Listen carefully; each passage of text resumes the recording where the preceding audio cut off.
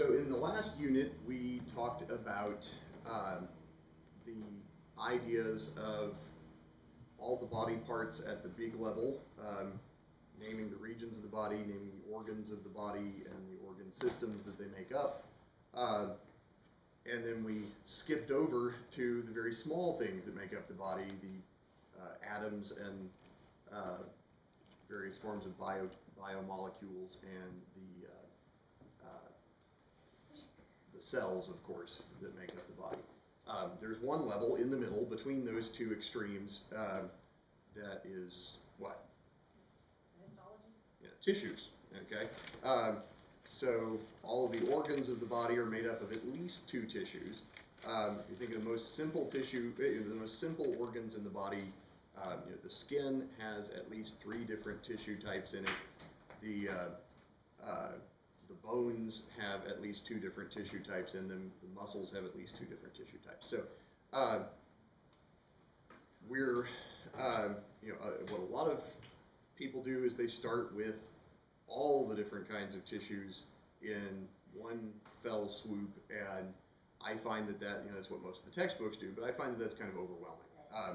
It's a lot of information at once, and it's very hard to learn any one piece of it very well if you're trying to learn it all at once. So what we're doing in this time through the class, the reason we didn't lump tissues in with the first exam, is that I'm going to break the tissues out into one tissue type for each of the next 4 units. So as we learn about skin, we're going to be learning about epithelial tissues. As we learn about the bones and cartilages of the body, we're going to learn about connective tissues. And as we learn about the muscles, we're learning about muscle tissues. And as we learn about the nerves, we'll learn about nervous tissue. I would love your feedback on whether this works, especially those of you who are taking this for a second time, whether this is more accessible than cramming all the tissues into one unit. Okay, that preamble over. There are 4 different kinds, big kinds of tissues, and that's roughly where we'll start. But it occurs to me that we haven't yet come up with a working definition of what a tissue is. So we're going to start there.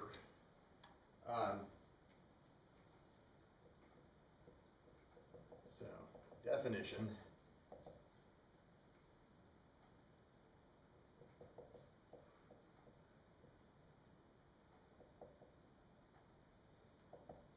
A tissue is, okay, so what is a textbook definition of a tissue? If you were just to look it up in your textbook, what would it say? Tissues are a group of similar cells and extracellular material that performs a common function, such as providing protection or facilitating body movement. What textbook is that from? The one you told me, the very first textbook that you recommended. Okay, I am thrilled. That is actually a correct definition. What most of the textbooks seem to tell people, and I'm going to start with this, is a tissue is basically a group of cells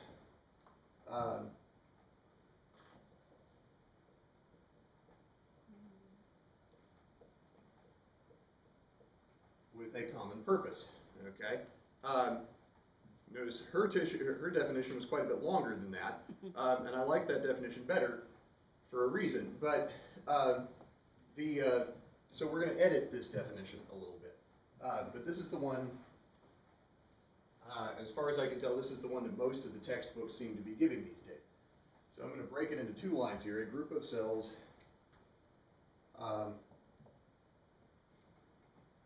with a common purpose or function.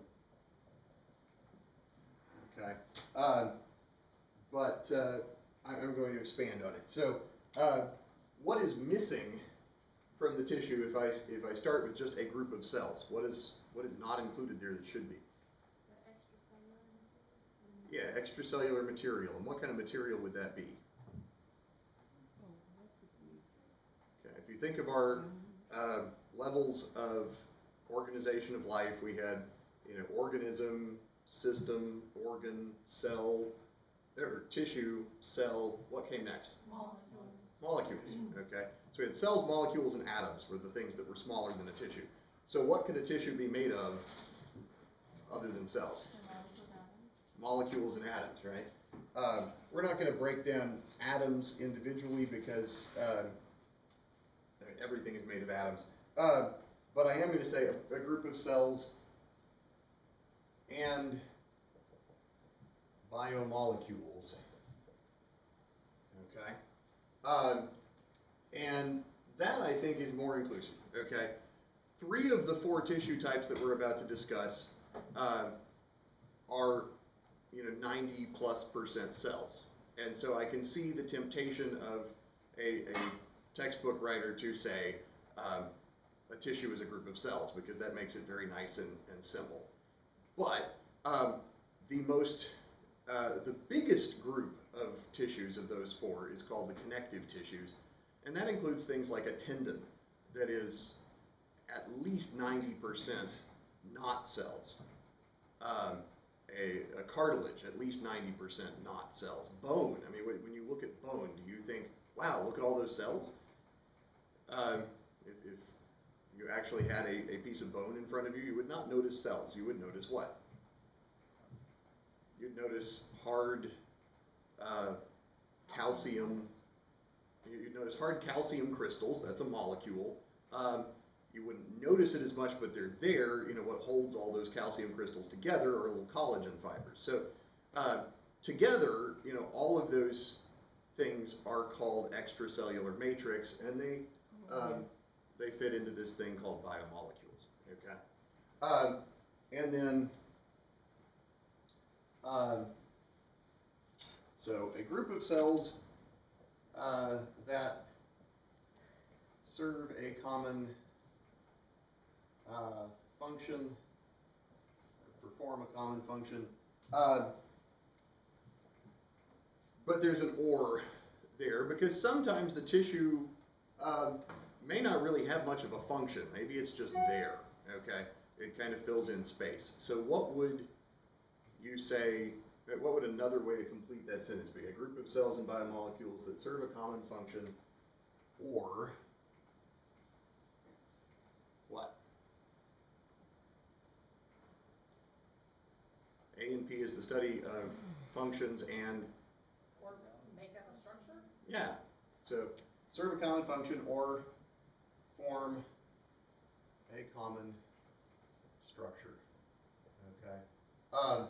And I'm going to go with that. So a tissue is a group of cells and biomolecules that either A, serve a common function, or B, form a common structure. It can do both. Maybe I should put an and/or there, because all tissues to some extent are a structure. They take up some space, right? So let me just put an and/or there, okay? So I think that now is a complete definition of tissue, okay? So whenever we talk about, for the rest of this class, what tissue is present here, you want to look at where is there a group of similar cells and biomolecules. Maybe I should make that explicit too. Okay, because you could mix skin cells and bone cells together in a petri dish and they would not be a tissue, okay? It has to be similar cells and biomolecules, and then they serve a common function or form a common structure. So, so when we look at the skin, which we've now already done because we're coming at this from the other direction, you can look at the epidermis and say, that's a tissue. It's a group of similar cells, not many biomolecules there, and they're forming a common structure. They're forming a barrier between the inside of the body and the outside. They also are serving a couple of common functions. They do that vitamin D synthesis. They do some protection work, that kind of thing. And then you can look at the dermis and say that's clearly a different tissue, because suddenly the cells go away and we have an awful lot of biomolecules, but we have a similar pattern of biomolecules there, and they're serving a common function and forming a common structure. So that is a good way, I think, to look at this and to divide things up in the rest of the class. Now, tissues have a lot of different properties that we could categorize them by, but there are 5 that I want to draw your attention to that characterize the 5 different biomolecule, the 5 different, now, there are 5 different properties I want to draw your attention to that characterize the 4 different tissue patterns a little bit differently, okay? So the first one is,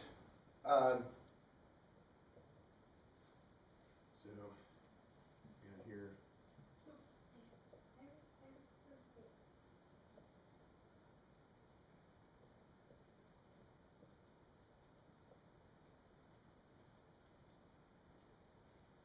tissue properties. Okay, so the first one is cellularity. Okay, the second, which is in some way sort of opposite of that, is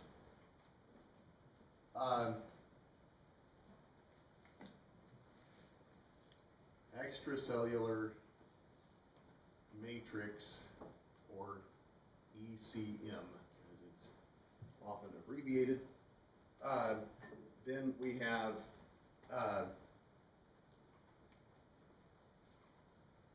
vascularity. We have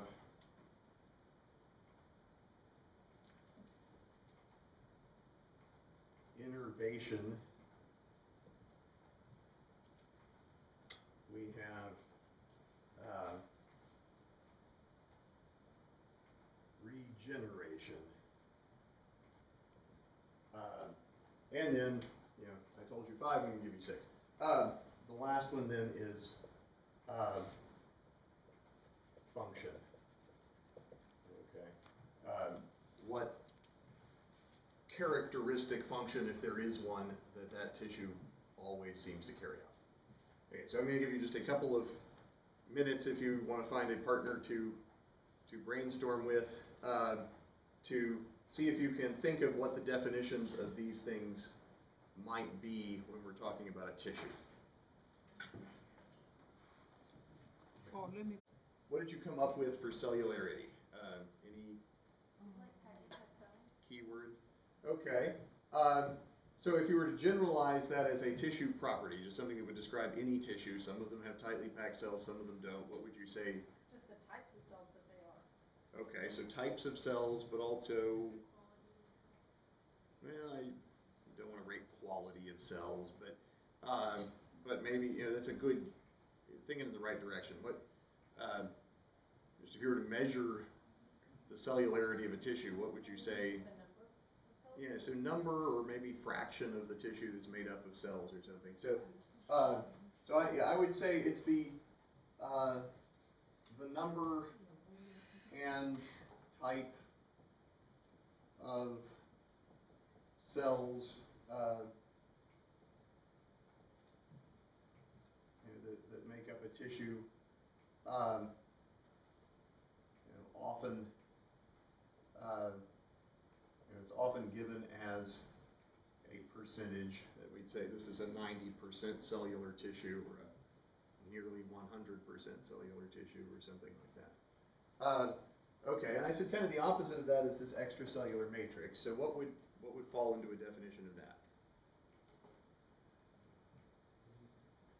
I had ground substance, calcium, molecules that are not part of a cell. Okay, so molecules that are not part of a cell. So again, if we were to describe that as a property of any tissue, what would we be measuring about the tissue? Yeah, okay, so yeah, again, the sort of, number and type of biomolecules.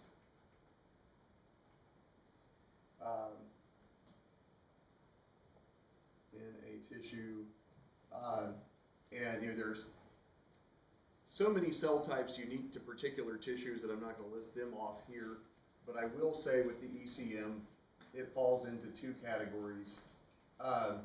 There is what's called ground substance, which is the kind of the space filler of a tissue. Tends to look, it often looks clear.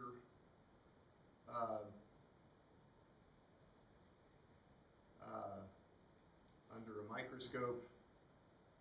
And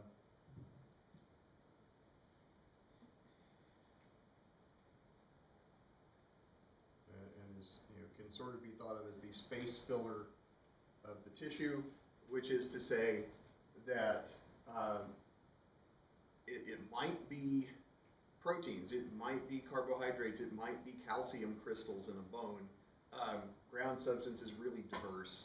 It's just whatever the sort of background substance of the tissue is made of. The other group then, other than ground substance, is protein fibers. And these are more specific. These tend to stain brightly or darkly, depending on the stain you use in a microscope slide.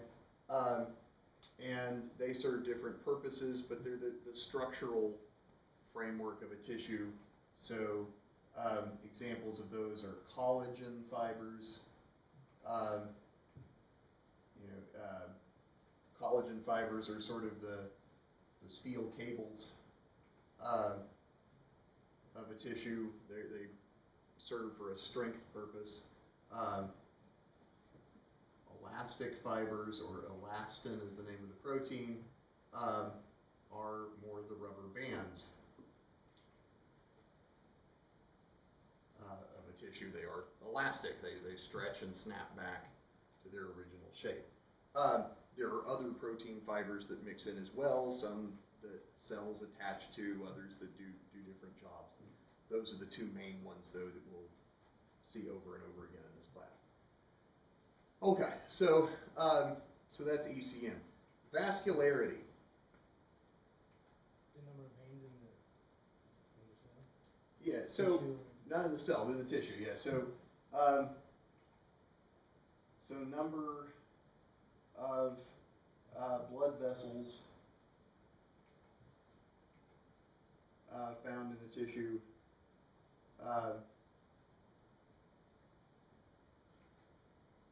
And why is that important? Okay, cellularity and extracellular matrix are clearly important because they're what the tissue is made of, and largely determine what it can do, what its properties are. But yeah, so this provides nutrients and that oxygen supply that we all need, and at the same time it removes wastes. It also does many other things. It provides hormones that tell the tissue what to do, and immune cells that are on the lookout for infections in that tissue and take care of and maintain the tissue. So lots of things that the blood does for a tissue. Now, you may be surprised to learn that only one of the 4 tissue types is vascular. The other 3 depend on that one tissue type to provide them with a blood supply. And that one tissue type is the connective tissues. So whenever you see a muscle tissue, whenever you see a nerve tissue, whenever you see an epithelial tissue, look for it to be connected very closely, very intimately to a connective tissue layer to provide it with its blood supply. Okay, innervation. What's a definition of that? Having nerves. Yeah, so it's got the word nerve in it. So this would be sort of the connection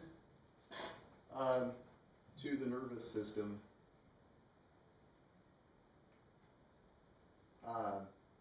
and you can, in this case, there are two ways that you can be innervated. There is sensory, which tells the nervous system what's going on in that tissue, and there is motor. What do you think motor does? So, motor was named because it activates the muscles, which cause movement, but it also activates other kinds of tissues, glands, for example. So motor is where the nervous system tells the tissue what to do, okay?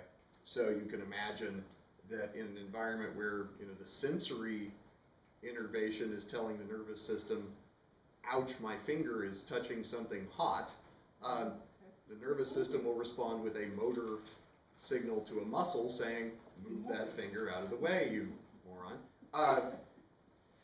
If, on the other hand, That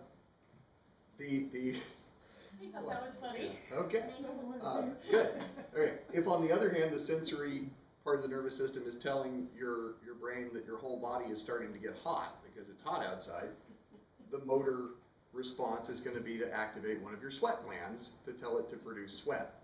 It's still a motor action because it's making something happen, but you don't notice it in the same kind of gross motor sense that you would pulling your hand away from a fire. So different kinds of motor, but they're all motor.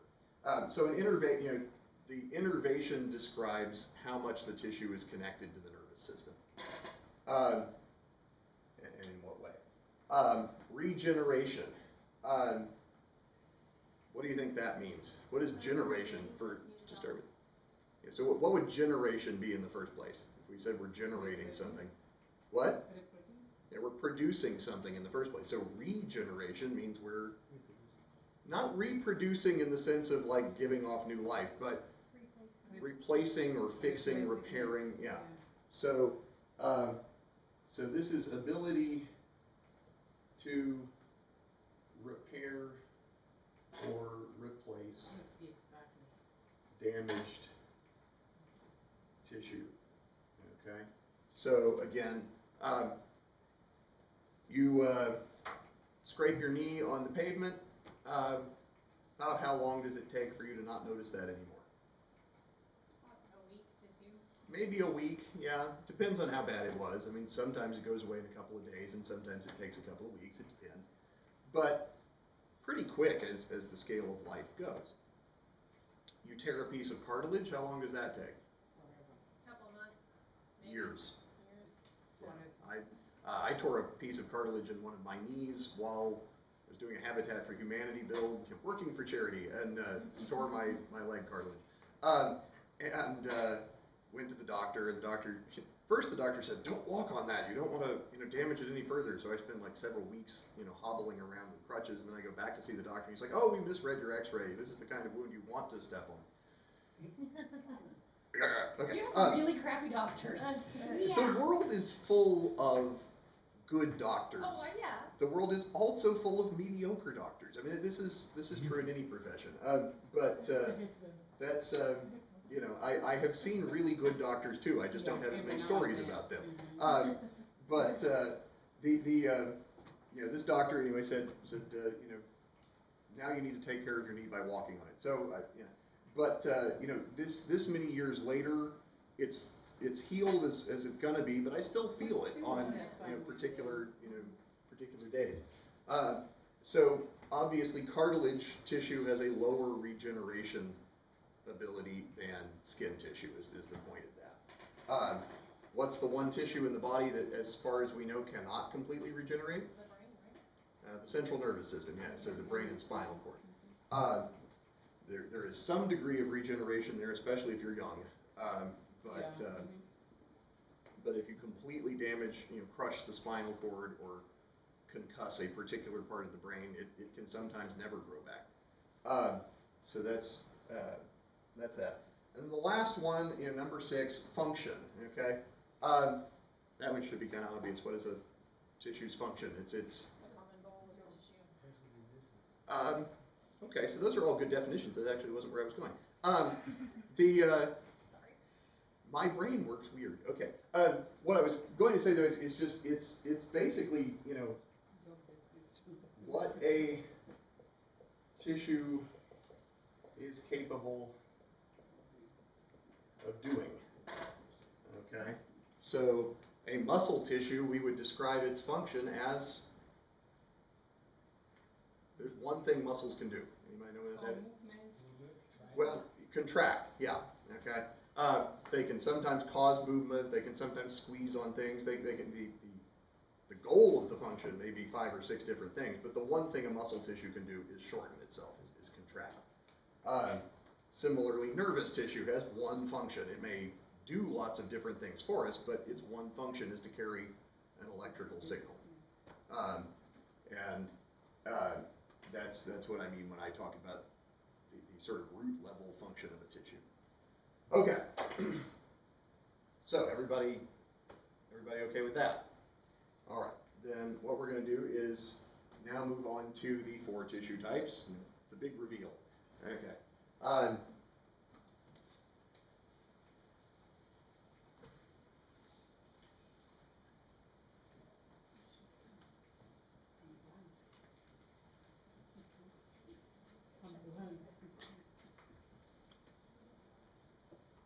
Everybody okay?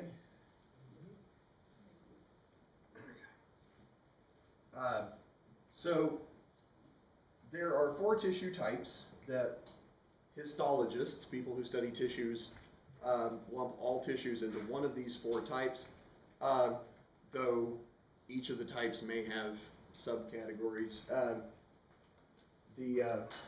And I lump those 4 types into 2 big groups. And one is what I call structural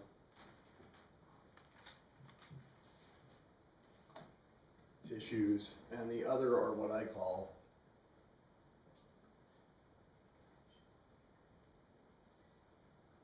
functional tissues. Okay. Now I should be clear that that does not mean that structural tissues don't have a function, or that functional tissues don't take up space and form a structure. It's just that in a structural tissue, the orientation of how the tissue is put together seems to be directed more toward forming something. In the functional tissues, the way the tissue is put together is more oriented toward doing something. And it's just a way to organize the ideas. Okay. So the first one is epithelial tissues.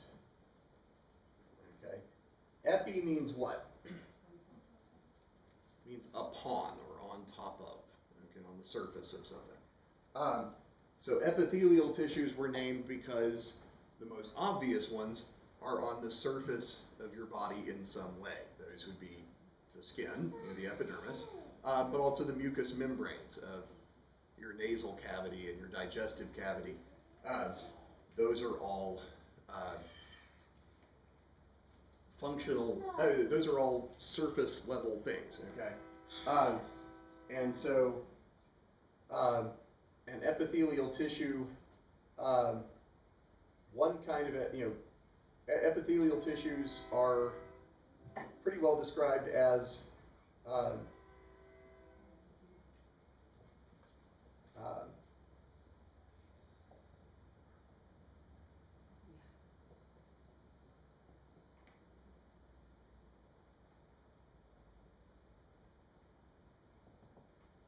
a group of tightly packed cells on a mission.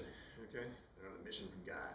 Okay, so a group of tightly packed cells on a mission, and the mission is to do one of 2 things. Okay, they can be to form a barrier. Okay, that is, they might be dividing 2 spaces, or they might be, as in your skin and your mucous membranes, trying to keep the outside out and the inside in. Okay. Then there's that and or. B.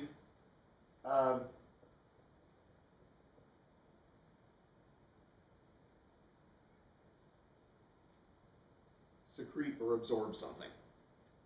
Okay. If the main purpose of an epithelial tissue is to form a barrier, we call that a membrane, or we call it a vessel or a tubule if it's a vessel or a tubule or a capsule if it's a round type. Membrane is a flat type. Okay. So in many cases, an epithelial forms a flat sheet that's a membrane. Other times it wraps into a vessel or a tubule or a capsule of some sort. To secrete or absorb something, we call that what? If it's to secrete something, we call it a, anybody know? Starts with a G. Gland. Yeah. So it can be a gland if its primary function is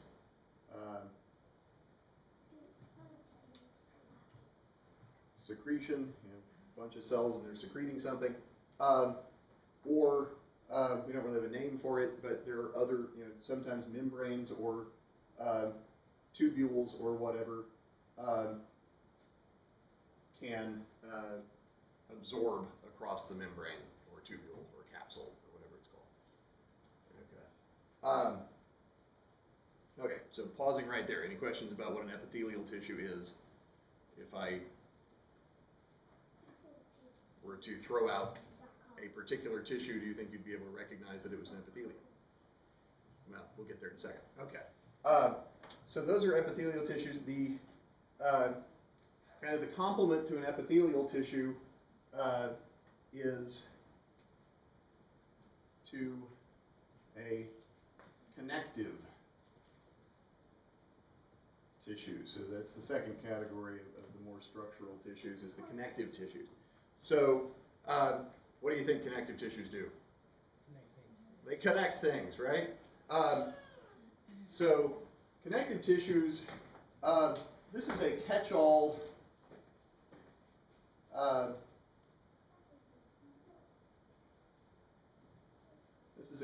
category of tissues that aren't epithelial, muscular, or nervous. Okay. As a result, it's hard to say anything about connective tissues that applies to all of them. Because if there's a tissue that you can't put in one of the other three categories, you just throw it into connective tissue. So I say a lot of typically. Typically, these are lots of extracellular matrix and few cells. Okay, you might, and the cells that are there tend to not be kind of universal names. Like, every cell in an epithelial tissue is called an epithelial cell. Sometimes, as in the skin, they have special names like keratinocyte, but mostly we just call them epithelial cells. In connective tissues, they almost always have a special name. If they make fibers, they're fibroblasts. If they make bone tissue, they're osteoblasts, and so on and so forth. So, and they are, so the cells tend to be specialized, is my point there.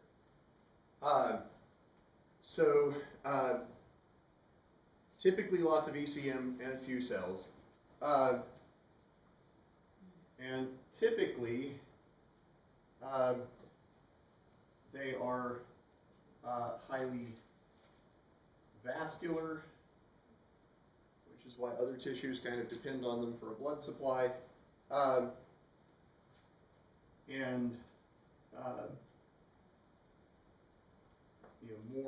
They are typically more structural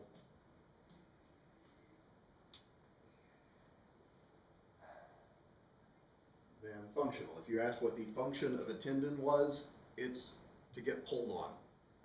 mostly it forms a structure that links a muscle to a bone. If you asked what the function of a piece of cartilage is, mostly it's to bear weight or form a structure. It doesn't really do anything once it's there. Other connective tissues don't fit that pattern. The bone is very structural, but it also does several functional jobs for our body, like balance our blood calcium and produce our blood cells. So those are very important things that blood, functional things. And then their missions in the body, they can connect things, and that can be either physically connecting, like the dermis connects the epidermis to the muscle layer under it. They can, or it can be sort of a functional connection, like the blood is considered a connective tissue because it connects by circulating around the body, the lungs where the oxygen comes in with, say, the muscles where the oxygen gets used. So it's different ways to interpret the word connect there. They can support, and in that sense also protect other structures. So cartilage and bone both support your weight, but they also wrap around more vulnerable things and protect them. And then another common function, and there's another way to interpret protect as well. The immune system cells fall into the connective tissue category, so that's a different way to protect your body. And then also many times these things are in charge of storage. Okay, so adipose tissue is considered a connective tissue because it's a catch-all category. It doesn't fit anywhere else. So adipose tissue stores extra energy for your body as fat. The liver is considered a connective tissue, even though, or most of liver tissue is considered connective. And so, in a sense, it does that storage job in that it stores iron that you can use later to make blood. It stores glycogen that you can use later to make sugar, that sort of thing. So those are the basic missions. Again, not everything fits one of those three missions. It's a weird category. Okay, so if I said that connective tissues are anything that aren't epithelial, muscular, or nervous, what do you think number 3 is going to be?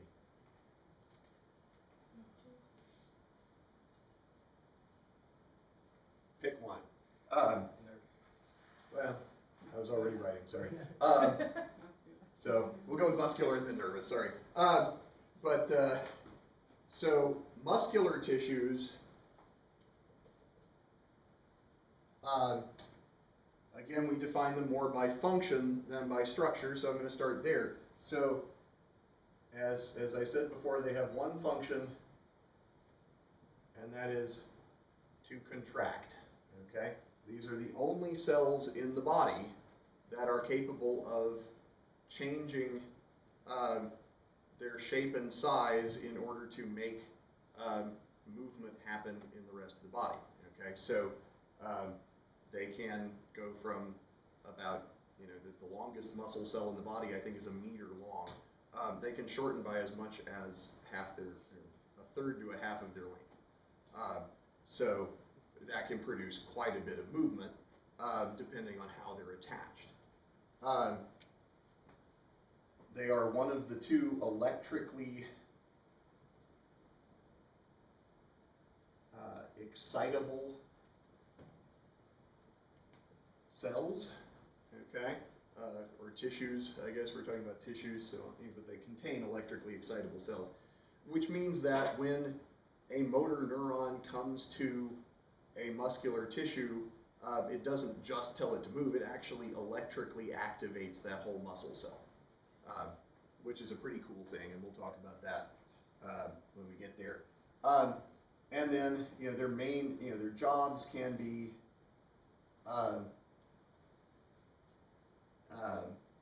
movement. It can be opposing okay? I am standing here right now, not moving. Does that mean none of my muscles are working? No, okay? In fact, a lot of my muscles are currently working. I have postural muscles keeping me from falling over. I'm holding my arms out in an awkward position, so my arm muscles are contracting to keep them from moving. And actually, if you've ever seen a toddler learn to walk, it's quite a funny thing to watch. I don't mean to make fun of my kids, but they are funny to watch when they're learning to walk, because things that we take for granted about which muscles to not move and which muscles to move when you're trying to take a step, their brain hasn't figured out yet. And so just taking one step can involve so many body wobbles that it's kind of funny to watch. But eventually they build the muscle memory. So let's start with cellularity. Epithelial tissues we described just a minute ago as being tightly packed cells with a purpose. So what would you say about the cellularity if we did high, medium, or low? I would have to say high. Okay. How about connective tissues? Okay. I'm going to put typically in there, just because we're going to talk about the typical connective tissue, but they change. Some of them don't fit the pattern. So typically connective tissues are low. We describe those as being typically few cells and lots of extracellular matrix. Muscular tissues, it's going to be high. The whole purpose of having a muscular tissue is to have the muscle cells there, right? Okay. Nervous tissue, that would, you would think it would be exactly the same, but it turns out some nervous tissues do have some padding to them, some amount of extracellular matrix. So I'm going to put medium high. I'm going to cheat there.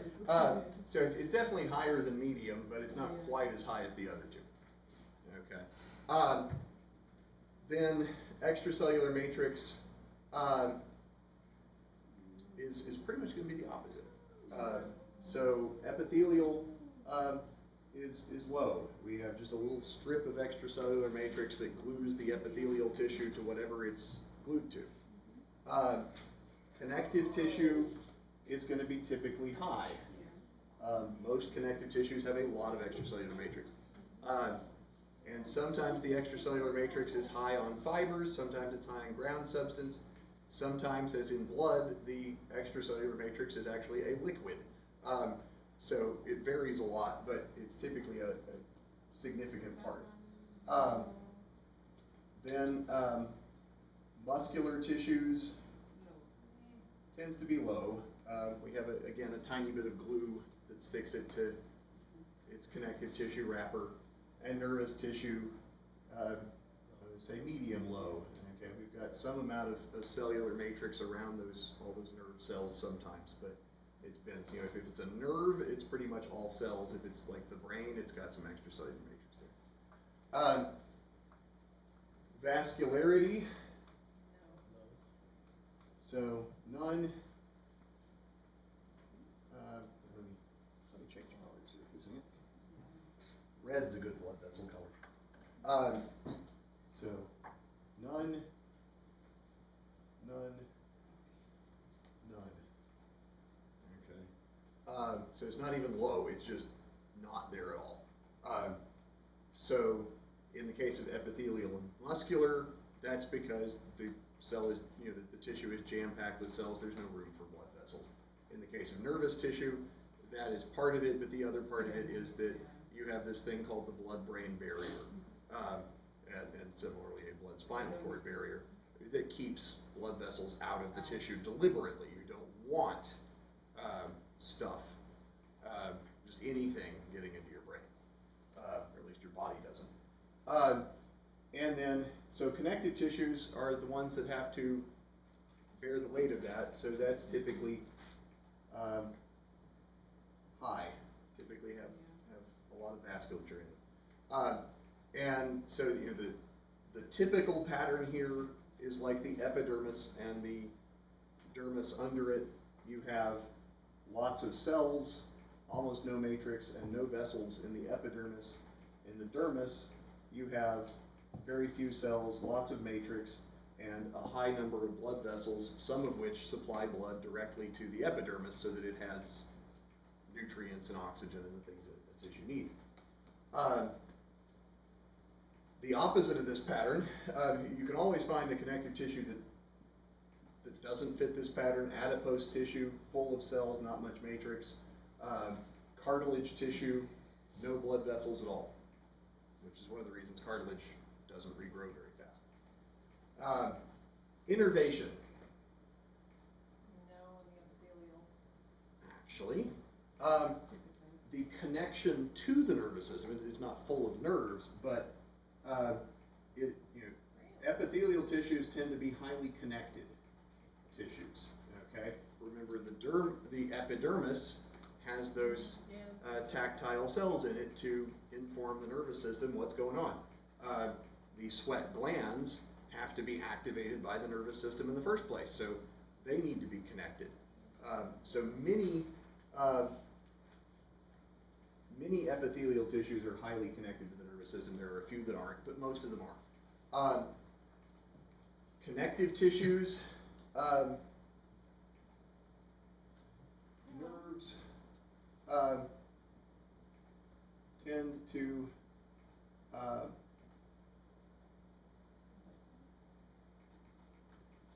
nerves tend to pass through here. Okay, connective tissues often carry nerves to other things, but very few, other than the occasional pain sensor, very few connective tissues actually are considered innervated. You don't really activate a piece of cartilage, or really sense what's going on in it, except that occasionally it hurts. Muscular innervation would be high from a motor point of view,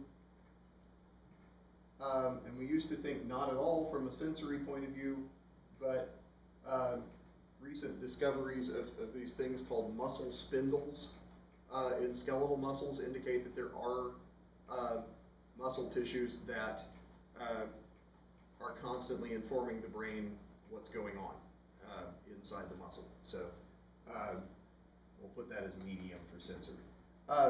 Nervous tissue.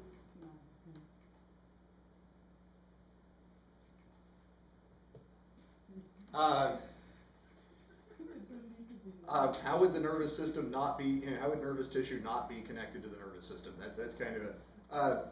I write duh because I'm not sure what to put there because it's this this is the nervous system. So you could either say it's entirely connected to the nervous system, or you could say it's not innervated because it is the nerves. You could argue both ways. So I'm going to cop out and just say that is the nervous system. Regeneration, epithelial tissues. Highly, yes, high. High and relatively fast. Okay, they have a high capacity to regenerate and they're relatively fast at doing it. You swallow a tortilla chip that you didn't chew completely, it'll scratch the epithelial cells off your throat. You'll feel it for a few minutes and it will get past it pretty quickly. Then we have connective tissues. Again, typically, but even typically we can't say a lot. So I'm going to say as far as ability to regenerate is highly variable, but when they do regenerate, it tends to be slow. Okay, you can completely regrow a bone if it breaks, as long as it's been set. Yes, and how many people here haven't broken a bone at some point?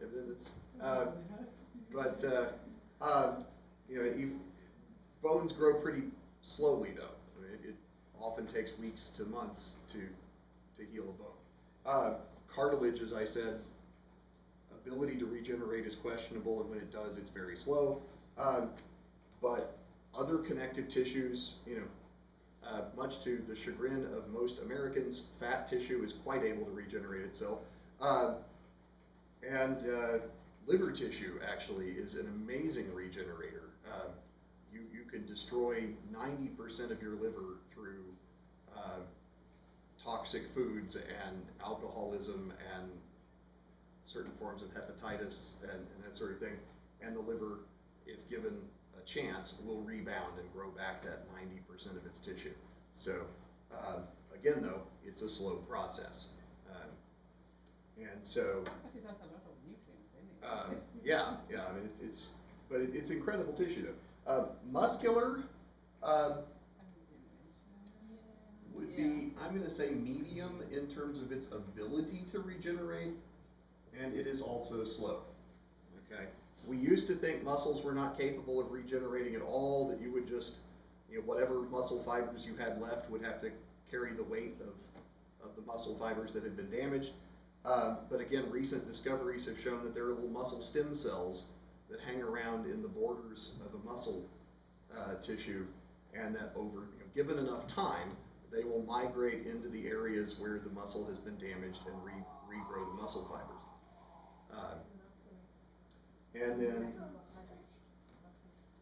And then nervous tissues ability to regenerate is low, and again, it's pretty slow for what regeneration you do see. We're constantly making new discoveries about that. One of the first research labs I worked in, we were looking at the ability of electrical stimulation to cause nerves in your arm to regrow if there was a significant damage to them. And it turns out that they're pretty good at that if given a chance and given the right stimulation. Spinal cord neurons, on the other hand, are the most persistently stubborn non-regenerators we've found in the biology world. We just, not even stem cell transplants have been able to fix that one. So we're really perplexed by that one. And it's almost as if the body is designed to, once the spinal cord breaks, just give up. And we're not sure why. It seems like a weird thing. Okay, so functions. Again, here you could break down functions in terms of what they do for your body a whole bunch of different ways. The main thing I want to point out here is the thing that this tissue is most capable of doing, what the cells seem programmed to do. And there are two main functions of an epithelial tissue. One is to be a barrier. They've got something we'll talk about in the epithelial section called tight junctions that form between cells to keep anything from getting through between them. And the other is they can secrete or absorb. Okay. Some epithelial cells are specifically tailored to secrete stuff. We call them glandular cells. Some epithelial cells are specifically tailored to absorb things across their membranes. And then there are some, like in the kidney tubules, that do both. They secrete what you want to keep in your body, or secrete what you want to get rid of from your body and absorb what you want to keep. Hold on to that thought until AMP2, I'm afraid. Then connective tissues, really hard to say if there's a single unifying function of these things. Sometimes they connect stuff, sometimes they support stuff, sometimes they secrete matrix, sometimes they don't. Sometimes they store stuff. So I'm just going to leave that one blank, and you can fill in lots of things if you want. Muscular tissues, the big thing they do is contract. And that is to either cause or oppose movement, or to change the size of something. So muscle tissues constrict the bronchioles in your bronchi and bronchioles in your lungs when your lungs get irritated so that you don't breathe in as much smoke or something. Is it okay to add the storage too? What? Storage, like. Yeah, so, okay, so I will put a couple of things down for connective. So we have, there's the connect support function, a physical physical linkage or physical support of something. There is protection. A lot of connective tissues protect other tissues physically or biochemically. Sorry, I'm almost done. And then the other one is many connective tissues will store or even in some cases produce important biochemicals for your body. Okay, the liver is a great example there of not only storing but producing. The bone marrow not only stores but actively produces red blood cells. So good stuff there. Then over here, so again, that connective tissue is such a catch-all group, it's hard to define everything. And the nervous tissue is that they carry signals. They sense, integrate, decide, and respond. Is kind of the pattern that a nervous system circuit follows. So that can be as simple as the one I've mentioned before. If you touch something hot and you sense the heat, you integrate very quickly in a spinal reflex the fact that you're touching something hot, and you right away send a signal back out telling you to pull your muscles away, or telling your muscles to pull your finger away. Or it can be something much more complicated, like you hear a sound, you integrate that sound with what you're seeing in your environment. Can you recognize what you're hearing? You decide if it's something that you need to move toward, move away from, ignore, and then you respond appropriately based on that decision. So really different levels of complexity possible there. And then locations, I'll leave for y'all to look up any specific examples you want to, but the basic idea is this is found at barriers between your tissues and something else. Could be the outside world, could be a fluid-filled space in your body. Connective tissues found anywhere that you need to fill space. Muscular tissues found anywhere you need something to move or not move. And nervous tissues are found very specifically in nerves and in the brain and spinal cord, but also sensory tissue is scattered throughout the body.